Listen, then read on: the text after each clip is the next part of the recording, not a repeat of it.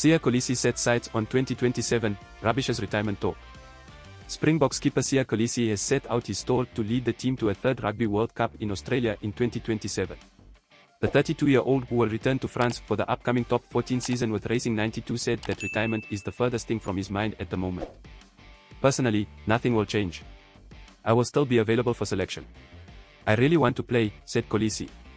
Kolisi is hopeful of retaining the captaincy, but ever the team men said that he would defer to the coaches on that matter. About being captain. I don't know. I'm not the coach. What matters to me the most is putting on the Springbok jersey. Being captain is not the most important thing. If I said to you I dreamt of being the Springbok captain, I would be lying to you. Kolisi has identified that this World Cup campaign changes the game for everyone involved. However, he is looking forward to fresh challenges. I am looking forward to the new journey, but for now we're going to enjoy being home and being double world champions, back to back, he said. Kolisi said that he and the team have always been motivated to deliver for the fans and for the next generation of Springbok heroes. We made a decision that we had already won the World Cup in 2019, it's not about us as players anymore. We wanted to make sure that this one is for the people of South Africa. This one is for every single person in South Africa.